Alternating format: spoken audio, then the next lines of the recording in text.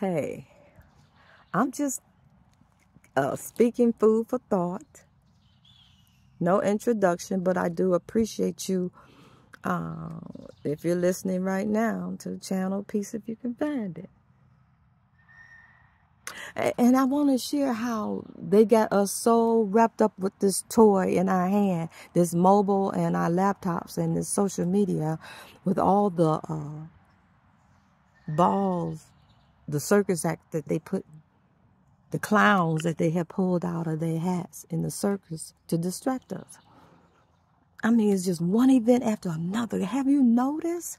Just look at your feed if you are on YT and you have not deleted your history. Just look at all the shit that they have subjected us to.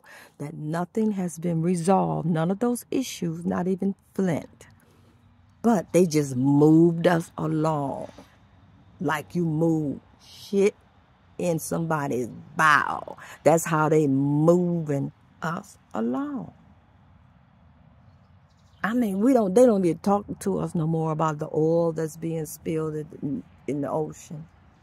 And I had to come to mind again about Japan is still releasing that toxic water into, they say, their waters. But there is no your waters because it all ripples out to everybody. You know, it's so much happening that we just can't function. But yet we laughing and joking. Even myself, I think about it. But goddamn, you got to have a break. But we are in a cesspool. We in a sewer. They don't give us a chance to think about nothing. About the trains, about the water, the air, nothing. I mean, it's just constant shit they throwing at us. Constantly. Via the entertainment. Like Neely Fuller said, the 9 activity areas, and it's economics, education, entertainment, labor, law, sex, religion, war. They keep us preoccupied through all of those areas, and I have missed some. But I mean, my gosh, they feeding us junk consistently through our minds, via social media and the TV, through the food, the air, the water. We can't even come up breathing. Surely. And you know what? I'm going to end with this.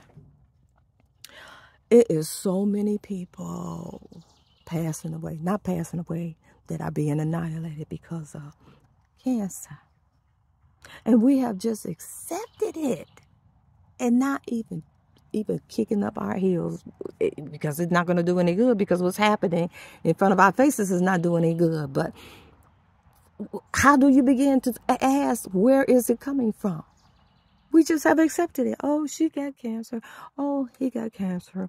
Oh, yes, she died from cancer. Oh, they died from cancer. Oh, yeah, they had cancer. And it's like it's a normal conversation. It's horrible. And it's coming out of my shower. Unless I go get a softener. And I'm not. I don't have no money for that. I can do it, but I ain't shit. Because it ain't just the softener, it's the food. It's everything. It's in the air, pots and furniture, clothes. It's in the air. It's in everything. But nobody is asking about that to any politicians on the ballot.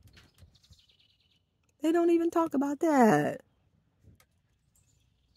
But it's Billy, don't go out the gate. That's who the one that's doing it. But you can't talk to him. Ha! I'm going to end. Thanks for tuning in. Just some thoughts. Like, share, leave a comment, subscribe. This is YT's policy, that you hit the like button to let them know that you like it. You know what? They have the analytical part of your channel. It's so complicated. It scares me. But it lets you know the geographical population that look at your video, what days, what time, all of that. So they know a whole lot. I don't know. I just put them out there. You know, I just put them out there. It's just whatever. So It's up to you to hit the like button. But like I said, this is my philosophy, and it makes more sense that if you look at it halfway, or if you go all the way, that's a like. They need to figure that out. Thanks for tuning in.